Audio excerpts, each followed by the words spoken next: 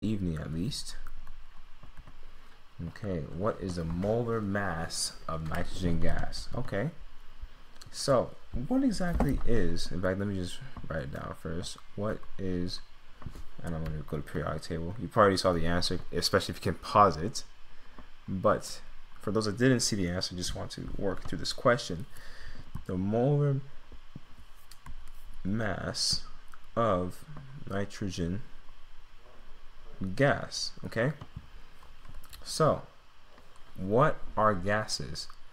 Gases typically, especially when you have an elemental gas, you will not find this roaming around in the air as an element. Another perfect example is oxygen. Okay, oxygen, I'm sure you've heard this. For the oxygen gas, it's O2. So you actually see for a lot of these gases that just float around, whether it's hydrogen, oxygen, or nitrogen, there's a 2 attached to it. Okay, these are its natural state for gases, and there's many more I could go through, but most of the time you will see it like that in nature. Now, with that being said, though, they're asking for the molar mass of nitrogen gas. If you remember what we did with the previous question, okay, we list our constituents and then we add the subscript to know how much we're multiplying by, and then the molar mass of the individual element. So nitrogen gas, okay, we have nitrogen, good, 2 of them, and then 14.007. Okay, so now let's see here, times 2, that is equal to 28.014.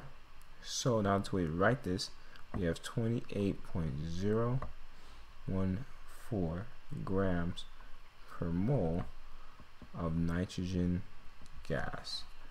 This right here is going to be your answer for that. Now the trick to these questions, as I mentioned, is that it may have looked simple to be able to solve it, but you have to recognize, and I do emphasize that you do try to memorize these natural gases that occur in the atmosphere, because you want to be able to make sure that whenever they say gas, that you balance out the equation correctly, and it's not just a single nitrogen or a single oxygen or a single hydrogen. It's come in pairs. Most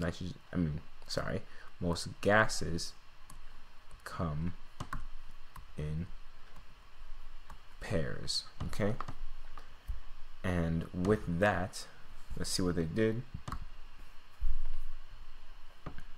Yep, 28.02. They just had probably different numbers. Yep, 14.01 is what they used, and exactly got 28.02. So this is correct. Okay, so with that, I just want to thank you again for joining me this evening. I hope you have, for those that do have holidays around this time, enjoy your holidays.